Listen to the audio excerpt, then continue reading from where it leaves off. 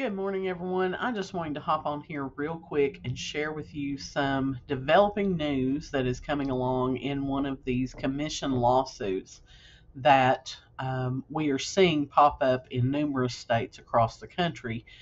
And Thursday evening, the Department of Justice filed a statement of interest about a proposed settlement for the Nosalek lawsuit, which is also known as the MLS Penn lawsuit. And in its statement, the DOJ offered proposals to include in the settlement, including an injunction that would prohibit sellers from making commission offers to buyer brokers at all, as reported by Real Estate News. Now, that is going to be a significant change in how real estate deals work if this is, comes to fruition. So it would suggest that sellers don't pay buyers agents at all, that they're not even going to be making offers of commission to the buyers agents. The proposal aims to promote more competition by empowering buyers to negotiate directly with their own brokers. As long as sellers can make buyer broker commission offers, they will continue to offer customary commissions out of fear that buyer brokers will direct buyers away from listings with lower commissions. When sellers make such offers, buyer brokers need not compete on price to attract their buyers. The settlement does not ameliorate these dynamics. So if this gets adopted, that is going to totally change the way real estate deals work.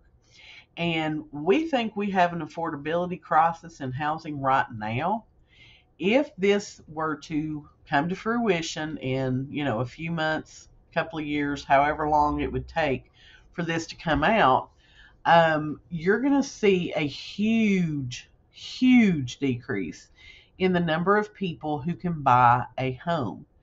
And I know it's going to play a big role here in East Tennessee because we do have a lot of buyers who have, 0 to 5% to put down on a home. And how are they going to come up with the money to be able to pay a buyer's agent to represent them in a transaction? And you say, well, they'll just go through the listing agent. Well, that's true, but who does the listing agent represent? The seller. Okay? So you're going to have someone who represents a different party's interests represent you in the biggest transaction you may ever make. That makes about as much sense as going through a divorce and using your soon-to-be ex-spouse's attorney as your attorney. You see what I'm saying? Like, they're getting paid by this other party.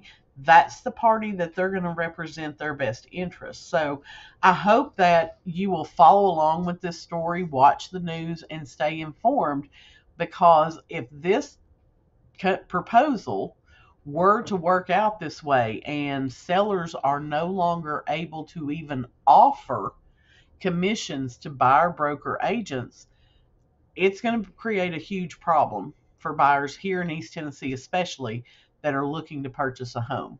If you have questions about this, reach out. I can share with you what I know, but I would love to know your thoughts in the comments. Do you think this is a smart move from the DOJ? Would you like to see this come to fruition, or how do you think this should play out? Let me know your opinions in the comments. I look forward to hearing from you.